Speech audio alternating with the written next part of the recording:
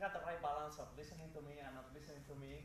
He's done a few things that I wanted him to do, and then he has done something that I didn't want him to do, but that turned out to be very successful, despite of me saying, oh, this is not going to work, or this is not a good idea, and then it ended up being really good. So it's all his merit. So let's hear what he has to say. Thank you. Yeah, thanks for the introduction, Antonio. Yeah, thanks for coming. So finally, this is our last day and the last hour as a student after so many years of education. So today I will talk about my research on interpretable representation learning for visual intelligence. So we are at this moment, the revolution of AI just seems taking over everything. You can, for every application, you can use deep neural networks. So deep neural networks are everywhere. So they are playing the Go that outperform our best human players. Deep neural network also making medical decisions. So after training images with annotations, the network can tell you whether you have tumor or not. Neural network also understanding the visual scenes. So giving an input image, the network can segment the image into the semantic categories and tell you this is a region of floor and the region of person and cars. So I am a computer vision researcher. So if you take a look at papers published at the top vision conference, such as CVPR, ICCV, more than 2/3 of papers are using deep learning-based methods. So one of the milestone tasks in computer vision is object classification. So basically, people train this network on large-scale data sets, then the network can recognize a category of those objects. So ImageNet is a very popular and widely used large-scale image sets people train network. So after 2012, all the winner method on ImageNet is a deep learning-based method. So people build deeper and deeper network, get better performers. So from 2012, AlexNet with 5 common layers, to VGG with 16 layers, to GoogleNet with 22 layers, to recent ResNet or DenseNet, which using more than 100 layers. So people propose deeper and deeper network to boost the final performance. So you can see the accuracies on the test sets is increased over the years from 84% to recent 95 or 96%. So, but as you know, deep learning is representation learning. The final output is just one part of the story. Another part of the story are the internal representations. Given so many units and so many layers, what are they doing? So here are the 3 central questions I explored in my thesis work. So, I mean, I would like to explore more questions, but it may take longer to graduate. I'm pretty sure Antonio have more students who work on. So the 3 central questions is that the first one is what have been learned inside the networks. The second one is how to interpret the internal representation. The third one is why the network gives some predictions. So give you an input image, give you the prediction. Why is that? So I want to answer the 3 questions in my thesis work. So this is also relevant to an important issue, the interpretability of deep neural network. So the interpretability is relevant to many topics. For example, it's relevant to the safety of AI models. So when we deploy the AI models in those real applications, such as autonomous driving, definitely we want to make sure that AI models are doing reasonable things. So we don't want the Uber accident happen again. So also the interpretability is relevant to the trust of AI decisions. Let's say the AI models tell you you have cancer. So how confident the prediction is, how confident you can trust the models. It's also relevant to the policy and the regulation. So here is the regulation, the GDPR regulation issued by European Union. So require the AI models to explain themselves. So common people have the right to the explanation for any algorithmic decision. So basically, if you want to deploy the AI models, person have the right to ask why they give me such prediction. So here's the outline of my thesis. So here is a standard deep neural network widely used in visual recognition. It's called convolutional neural network. So giving an input image, network doing some convolutions, and give the prediction which scene category this image come from. So it's crystal clear that each unit at each layer are doing convolution, but things get messy when we train this network on millions of training samples. So the first part of my thesis is to interpret the internal representations. So I will show that those internal internal units are actually doing meaningful things. They are detecting those meaningful concepts within the network. The second part of the thesis is to explain the prediction. So given the image predicted as a cafeteria, so I want to understand why this network gave me such prediction. So I want to understand the decision making of the network. The third part is I will show some preliminary results on representation learning towards video understanding. So let's get started. So previously I already showed that people have very nice models work for object classification. So they can train the models and recognize the object inside the image. So those are objects stand alone inside the image. However, in real scenario, there are several different objects. They jointly form the whole scenes. So you can see there are many objects inside this kitchen scenes. They jointly form the scenes. So if we really want to scale up the vision recognition system to real scenario, we need to work towards visual scene understanding. So previously, there is no large-scale data set that are large enough to train network from scratch. Therefore, I built up the Places database. So Places is the largest scene recognition data set so far. It contains 10 million images from 400 scene categories.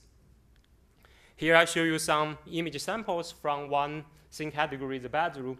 So we have the spare bedroom, messy bedroom, teenager bedroom, romantic bedroom. So all those different samples form the training samples. Then hopefully the network training our data set can be generalized to real scenario. So after we collect this data set, so we train our models. So after I train the models, I build up an online demo because it's always very rewarding when we train the models and can play it around and see how accurate it is. It actually turned out to be very accurate. So for this particular things, the demo, the network gave me the prediction as a conference room. So here is another image I upload. It predicted as a highway. So the first top one prediction seems not so accurate, but the top two prediction is car interior. So it's amazing that the demo is aware I'm inside a car. So third one prediction is also correct. It's field road. So I try it, and I also upload more abstract things. So I upload this paintings. The network still can recognize it correctly as a cultivated field. So it's amazing that the network can generalize to recognize the things. So I want to better understand what's going on there. So right now we have two recognition tasks and two networks. So the first one is a network trained on ImageNet for object classification. So the second one is a network trained on Places for scene recognition. So I train the two networks on two data sets from scratch, but I keep the network the same architecture. So through that, I can analyze how the different inputs affect the building or construction of internal representations. So the first thing I tried is to visualize the internal unit. So I follow a data-driven way to visualize the internal unit. So basically, I prepare a set of testing images and feed the images inside the network, and then I record the activations of each unit for each image. So let's say I want to visualize 3 units at layer 5 of this network. So I can simply rank all those images by some unit activation. So here I get top activated images for unit 1. So we can further use the feature map of the unit to segment each image. So through that, I can highlight which image region is most activated regions. It turns out this unit are detecting the name. So I can do the similar visualization for other units. So for this unit 2, it seems detecting the face. And here's another one, seems detecting the trademarks. So there are a lot of related work on network visualization. For example, the deconvolution is a way to visualize the units. So this shows that the unit at the lower layer, so layer 2, are detecting texture or edges. The unit at a higher layer, such as layer 5, are detecting more semantic meaningful concepts, such as dog head or bicycle wheels. So the backpropagation is also a popular way to visualize the internal knowledge. So basically, they generate a gradient, then use a gradient to modify the input image, then they can backproject the weights into image space and visualize it. So also image synthesize have been used to visualize the units. So basically, people train a network, then train your network, it's a generative model, then they can generate an image that maximize activation or final unit or some intermediate unit. So those visualizations are pretty cool. They give you the intuition what have been learned inside. But one issue with the visualization is that they are qualitative. You always can do some cherry picking and include some good examples and ignore the rest. So right now I want to go from the qualitative visualization to quantitative interpretation. So the first thing I tried is to manually annotate the unit. So it's how we manually annotate the image. So right now we manually annotate the units. So basically we get the top activated images and then send to Amazon Mechanical Turk. Then we ask the workers to come up with some description to summarize the image. Then we ask them to cross out outliers, then further categorize the written description into one of the meta classes from high-level concept categories of scene, region, object, to low-level concepts such as texture or simple elements. So here is one annotation result for unit 112. So the unit from places ConverNet. So you can see the label given by the worker is a pool table. So this unit are detecting different kinds of pool tables. It's even invariant to the different poses of the pool table. But however, this unit is confused with another pattern. It's confused with a swimming pool. Because swimming pool and pool table have some visual similarities, so this unit makes such a mistake. So here's another unit annotation. So unit 17.6 as a so the annotation given by the worker is legs. So this unit really like different kind of legs, like person leg, or bird leg, some dog legs. So let's take a look at histogram. So here are the units annotated as object in the layer 5 of the ImageNet ConverNet. So you can see the most frequent detector is a dog detector. So why is that? Because out of the 1,000 ImageNet categories, there are about 2,000 dog categories. So people spend so much effort to train network, it turns out you get a dog specialist. So we do the similar things to places. So here's a histogram of the units annotated as object. So you can see the most frequent detector is a building, then is a tree, grass. So from this comparison, you can see that the two networks completely build a different set of vocabulary to represent the input data. Also, there are a lot of units acting as those interpretable detectors that detect meaningful concepts. So this is a unit at layer 5. Let's take a look at all the layers. So here, this plot shows the number of units as a detector for object parts versus over the layers from layer 1 to layer 5. So you can see for both of the network, there are more and more object detector inside, or object parts detector inside the two network. So here is another plot showing the percentage of units as a detectors for object in both of the network. So for both of the places ConverNet and ImageNet ConverNet, the number of units as object detectors keep increase over the layers. What's interesting here is that there are more object detectors in places ConverNet compared to ImageNet ConverNet. This is interesting because when we train places ConverNet, we don't have any object supervision. The only supervision we have is that this is a set of living room images, this set of kitchens. We don't have object supervisions. So those object detectors, more like emergent detectors, they emerge inside the network without explicit supervision. This also makes sense because like for human, you recognize this is a conference room, you see the table and the chair and also the persons, and you recognize this is a conference room. So neural network is doing the similar things. It's trying to disentangle the meaningful concepts inside the signals before it comes to the final prediction. So from these results, I can answer the first question. So what have been learned inside the network? So there are a lot of interpretable concept detector emerging inside the network. So this previous work, we only visualize the AlexNet, which is already 6 years old. This AlexNet only have five common layers and about 1,000 units. Right now, people are using much deeper networks, such as ResNet. So it's impossible to manually annotate those 100,000 units. I mean, we can manually annotate that, but my advisors were not happy about this because that will take a lot of money. So we want to save money, and we also want to interpret the networks. So what we should do? So I spent so much effort to try to figure it out. Luckily, I have the David Bao sit there, so we work together, and finally we figure out a solution. It's called network dissection. So by the way, I'm always impressed by David Bao's skills on those programming and also the numerical computation. But later on, it turned out David Bao have co-authored a textbook on numerical computation. It really impressed me. That textbook get 4,000 citations. So really impressed. So we jointly propose this network dissections. So it's an automatic way to interpret and quantify the interpretability of networks. So we can throw any network inside this toolkit, then it will output and help identify the most interpretable unit, also evaluate the interpretability of networks.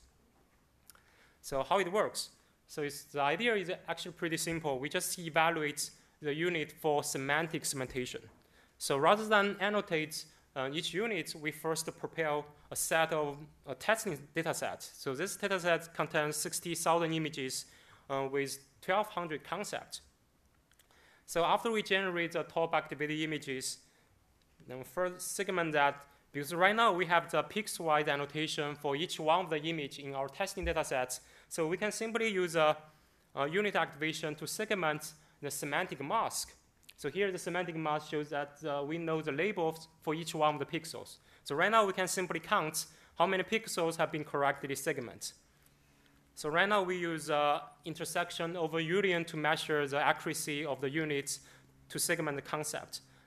So intersection over union is that we take the area of the overlap between the detected region and ground truth region and divide by the union of the two regions.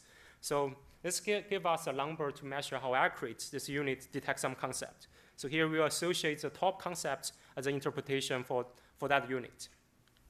So here is the results for a baseline network, the AlexNet trained on places. So here's a histogram of all the interpretable units.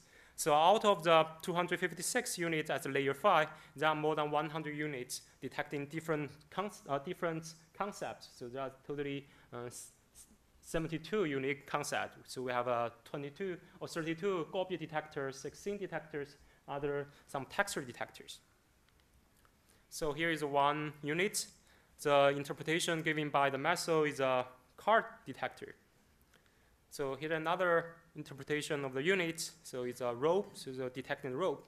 So here you can see the IOU is not that high compared to the supervised trained object detectors. But I should emphasize that those are the internal units. They emerge as object detectors without explicit supervision. So they are more like a weakly supervised object detectors. Because this is the automation way to interpret the unit, so we can do a lot of interesting things. So previously, I really showed that there are a lot of units emerge in the well-trained network. But how about the network during the training? So we apply the network dissection to analyze the network during the training. So I will plot animation. So the horizontal axis is the training iteration. The vertical axis is the number of unique detectors across the categories.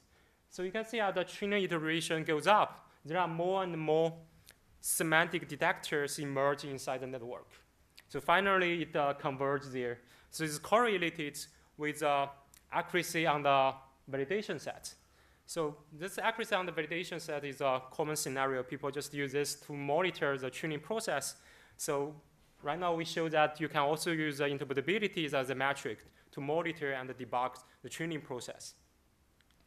So we further use this technique to analyze the generalization across data sets.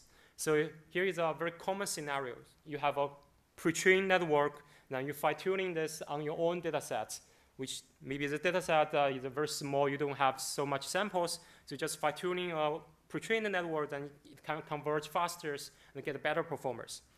So right now I want to analyze what is happening during the fine-tuning process. So I design experiments. So I have a pre-trained network on ImageNet, and then I'm fine-tuning this to places. So right now I keep track of one unit. So at the beginning of the fine-tuning, this unit at the ImageNet pre-trained model. So of course this unit is detecting dog. So this unit 8 is detecting the dog. So then I'm fine-tuning the whole network to places. So you can see gradually the interpretation of this unit change. So it's changing into a waterfall detector from a dog detector after we fine-tuning this network to places. So you can see compare with the concept before, you can see the two concepts are different, but they share some visual similarities, like the detecting those white and black stripes. That's why the feature can be reused and fine-tuning to a new concept very quickly. So right now I do the other way around. So I have a places pre-trained model. Now I'm fine-tuning this to ImageNet. So how many of you think this will come back as a dog detector? Okay, so let's see how this will turn into. So fine-tuning this to ImageNet gradually. So it's changed back as a dog detectors, but a different kind of dog. So you can see this also shares some similarities at detecting the white and the black stripes. So here is another my favorite example. So at the beginning of the fine-tuning, this detecting the stripe or some geometric shapes. So can anyone have a guess what this one will turn into? Tree. Okay, let's see how this one will turn into. Gradually it changes concept.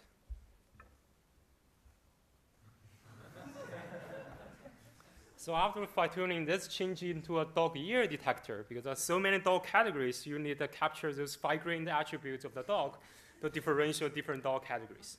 So you need doing reasonable things to turn into a dog ear detectors. So you can see, compare with the concept before fine-tuning, they share such a geometric shape similarities.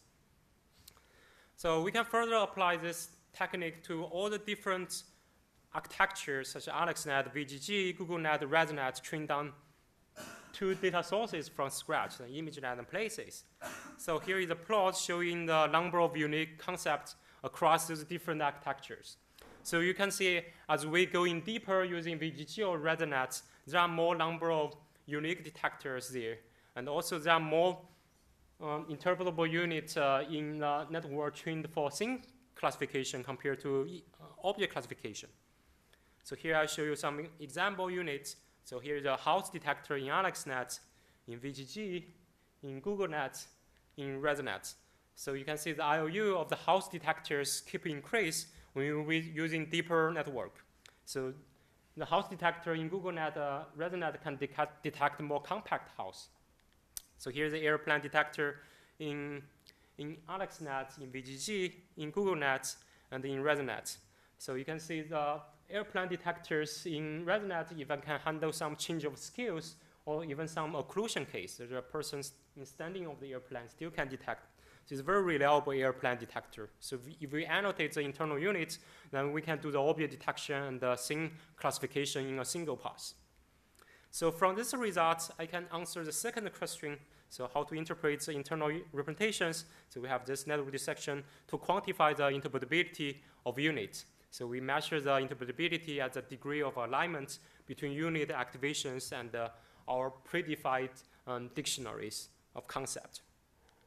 So I get into the third question, is why the network gives such prediction. So previously I already showed you that there are a lot of interpretable units emerge inside the network. How it's relevant to the final prediction. So I propose a technique called class activation mapping to explain the prediction of deep neural network. So let's say for these two given photos, so I was giving a talk at CVPR last year at Hawaii, and for this image, give me the conference center and give me a poster presentation, give me prediction, places ConverNet give me the prediction of indoor booth. So why this network give me the predictions? So this technique can generate a heat map to highlight which region is the most informative regions. So for the first image is highlights the microphone region is most informative regions. So for the second one is highlights the poster boards in the most informative regions. So how this technique work? It's actually very simple and straightforward. So here's a very standard network. So giving an input image, there's several convolutions. Then there's a global average pooling there. Then it will global pool each feature map into a single value. Then there is a logistic regression after this. So it's a very standard classification network. So right now we have the class probability. Then we want to build a connection between the class probability and the internal representation. Let's say we want connecting the class probability and the last convolution layers activation. The FKHW is a feature map for unit K. So there is a layer between the two, so called global average pooling. So it will global pool the feature map into a single value. So because of these layers, we can write this into an equation. So here is a global average pooling, then this is a logistic regression WK at this. Then you give me the probability. So the class probability is proportional to this value. Because of the linear relationship between the inner summation and the outer summations, we actually can switch the two and put the WK inside the inner summation. So it becomes WK multiply each feature map first, then we average them. So this inner summation actually have very, very interesting meanings. So it means we first multiply the W1 in the logistic regressions with unit 1's activations, multiply the W2, multiply the second unit activation, then we get the weighted sum feature map. So this feature map, I give a name called the class activation map. So this class activation map actually shows what is the most informative regions. So if we average this map, actually we average this, then we get the probability. So you can consider this as spatial visualization of the predicted probability. So using this heat map, I can analyze the prediction of the network. So let's say for this given image, give me the top 3 prediction as the dome, palace, and the church. So for each one of the prediction, I can generate a heat map. For the first one, it highlights the dome regions. The second one, the palace, it highlights the bottom regions. And the third one predicted as a church, and combine the two, the dome region and the church regions. So to give you an intuition why this network gives such predictions. So we want to further evaluate how accurate the heat map can localize the object. So I apply this to weakly supervised localization task. So basically it's a scenario that we have a classification network, and we apply the classification network for localization without training with bounding box. So we evaluate. So after we get the prediction for each one of the image, we generate the heat map. So from the heat map, we can generate the bounding box. So from the bounding box, we can localize the object inside the input image. So we evaluate on the ImageNet localization benchmark. So it turns out our method outperformed the previously weakly supervised method with large margin, even getting closer to the fully supervised method. Because this fully supervised method trained with the bounding box. So our method is more like we get the localization ability out of a classification network for free without training with any bounding box annotation. So we want to further use this to analyze the failure case, because it's always interesting to the failure case. So here is a photo I took last year when we visited David Bau's house.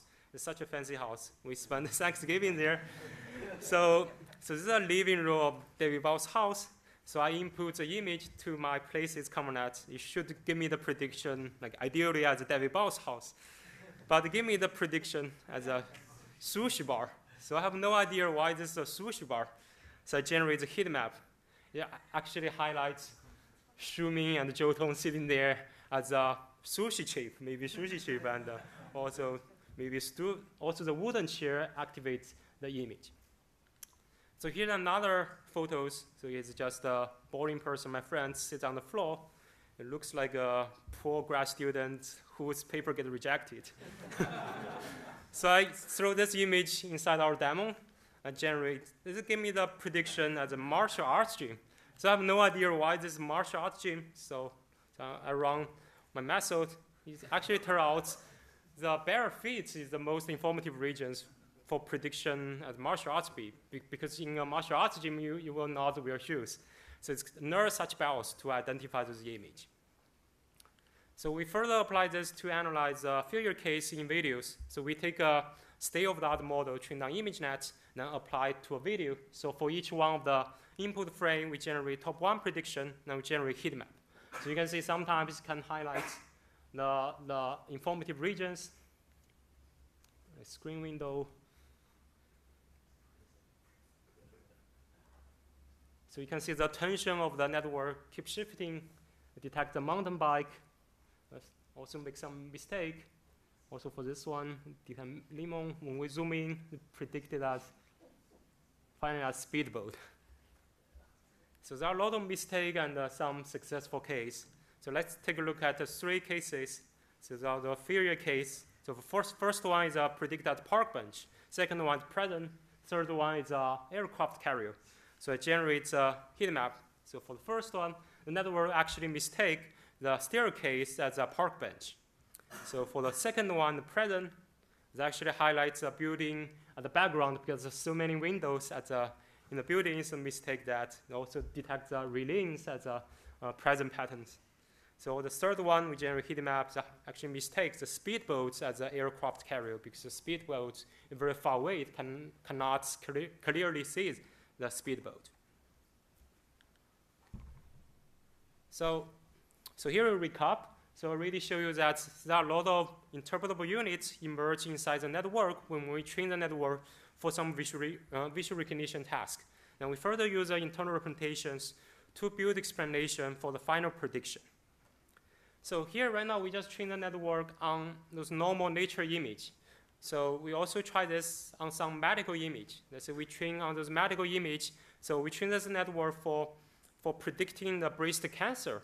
So we analyze the network and we show that there are a lot of internal units emerge as a disease tissue detector. Like there's 2 units that detecting those masses or Vascaso calcification. So we can further use this to build explanation for the prediction. Why this input medical image as breast cancer? Then because there are some calcified vessels. So it'll be very useful to those medical applications to build explanation for the medical AI system. So here is a summary of the contribution for my thesis work. So there are 2 lines of work. The first line of work is interpreting the deep models. So we propose different methods to interpret the internal units or analyze the decision-making of the systems. Also have a second line of work to create diverse visual benchmarks, such as places for scene recognition and the ADE20K for scene parsing. So here are some contributions. So we release all the data and pre-trained models to the community. It's amazing to see that people are using the data and the demos or the models for their applications. So we host the Places Challenge at ICCV, ECCVs, and more than 60 worldwide participate in our challenge. Also, the Places database have been widely used in the communities to already generate 1,200 citations for these NIPS papers. So we also release the models, get a lot of stars on the GitHub. So people use these models in their applications. Also for this MIT ADE20K scene parsing libraries, we released this several weeks ago.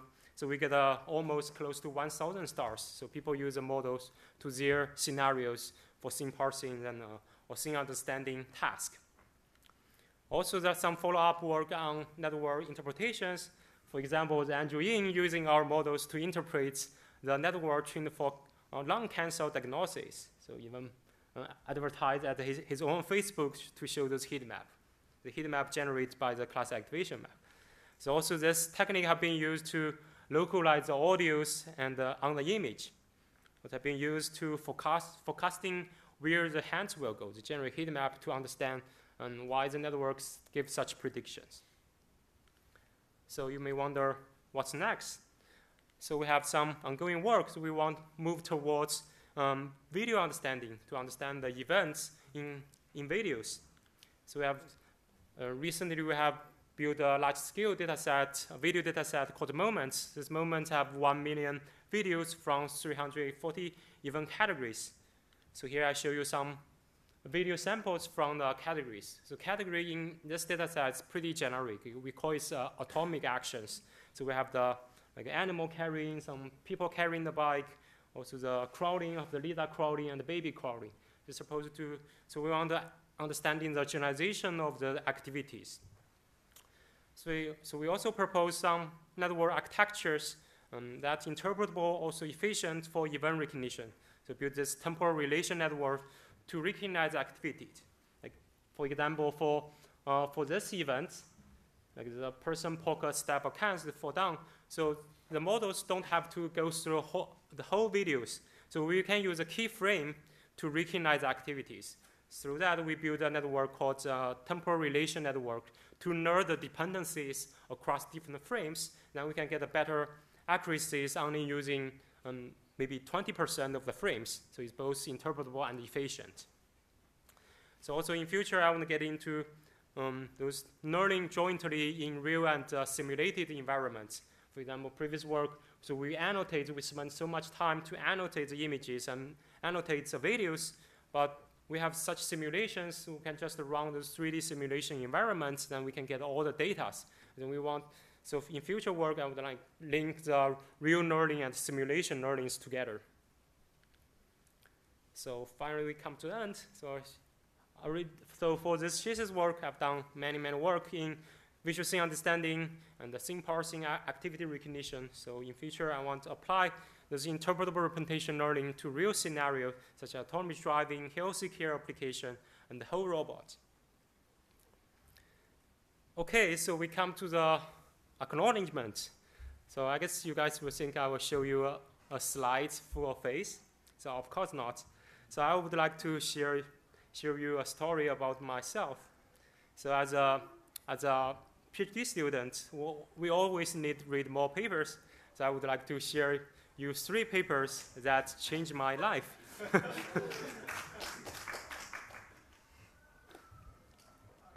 So what are the 3 papers? So the first paper is actually this paper. So this paper is co-authored by Odd Oliver and Antonio Torova, which are in my thesis committee. So I actually went through this paper about 10 years ago. So 10 years ago, I'm playing a band. I have no idea about what's computer vision. So I'm just doing very messy work. So one of the band members sent this paper to me. So he is called Xiaodi. So Xiaodi actually went to Caltech as a computational neuroscientist. So he sent me the paper, said, you should read this paper. This is a very outstanding paper.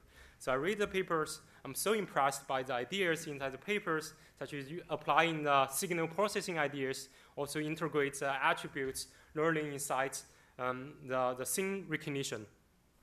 So I really like the paper, and this is one of the first few computer vision papers I read. So after I read these papers, I decided to doing computer vision research. So at that time, I didn't realize I will come to MIT as a PhD student and working with Odd and Antonio. So it's an amazing paper. You should read it. So how about the second paper? So which one could be maybe 80 tiny images, or could be anti-pinhole camera.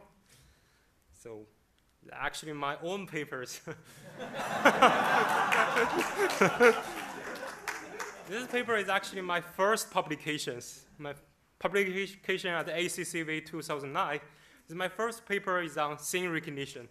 So the name, you see, the scene gist, so it's a tribute to the first papers. Also, there are fancy word generative models. I guess I should continue working on this at that time. Maybe I would invent the adversary training, generative adversary training. So this paper is about scene recognition. So I'm working on the 18 scene categories. So build very stupid models and get some numbers on this benchmark and publish it. But this really means a lot to me because this is the first paper I published. So I start interested in computer vision research and try to finally decide doing serious vision research. How about the third papers? So the third paper is also my own paper. So is this NIPS papers? So this NIPS paper is I think the first project I work with Antonio and Odd. So from this paper, I spent so much time collecting data. So I received so many angry emails from the workers because we paid them too low. So we collect 10 million images, but finally we collect 10 million images and we release a paper release a paper and the data set and pre-train model to the communities. So from doing this work, so I learned how to present research work and how to socialize with other researchers. So I also built the scene recognition demos. So this demo actually making me realize it's important to build some systems that really work. And then we can test this models around. So we also release the data to the community and we host this Places Challenge. So this Places Challenge make me realize this is such a large vision community. So we need to open source our models and the data, then this community can do far more interesting things by ourselves. So actually all those, just one paper that changed my life is this paper, and 2 persons changed my life, Anthony and Ott. So I really thanks. So you can see, because of this one paper, I mean, I supposed to become a rock star maybe, but I switched to computer vision researcher, so sadly. So, but what's next? But right now, I didn't get a job yet, but I think I will figure it out, what will become next. I guess I will read more papers and pick up another paper that changed my life. Finally, I would like to thank my mentors, like another committee member not here, Fredo, and also the collaborators and friends that really changed my life here, make my life at the Thesis and MIT much easier. So that's the end of my